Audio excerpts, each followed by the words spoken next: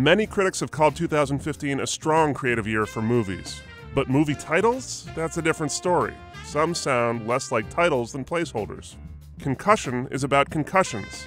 Steve Jobs, Trumbo, and Joy are the stories of real people named Steve Jobs, Trumbo, and Joy. That's who I am. I want to go on as me. While Carol is the story of a fictional woman named Carol. And you'll never guess where much of Brooklyn takes place.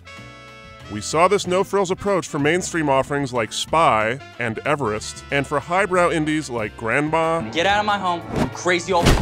The Lady in the Van, and The Stanford Prison Experiment. The Tina Fey, Amy Poehler party picture Sisters is just the latest in a string of comedies in recent years that deliver exactly what they promise in 2 words, max. You don't need to think long to get the basic gist of what's going on with Neighbors. Just want to say, welcome to the hood. Welcome. Chef.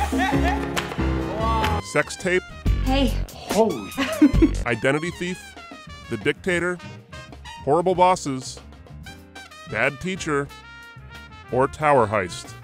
Not every director was afraid to go for an opaque title in 2015. Rare were moviegoers who understood the meaning of the title of Alejandro González Iñárritu's The Revenant without looking it up. It means a person who has returned, especially supposedly, from the dead.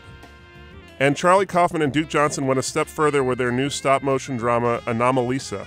The title is a nickname invented for a character named Lisa, who is, yes, an anomaly. If there's any doubt about whether studios will get more creative with their titles in 2016, look no further than January 22nd. That's the release date for an R-rated comedy starring Robert De Niro. He plays an older character who, in one scene, is at a wild spring break bash. Party till you're pregnant! The name of the movie? Dirty Grandpa. Look at this guy! Old and tight!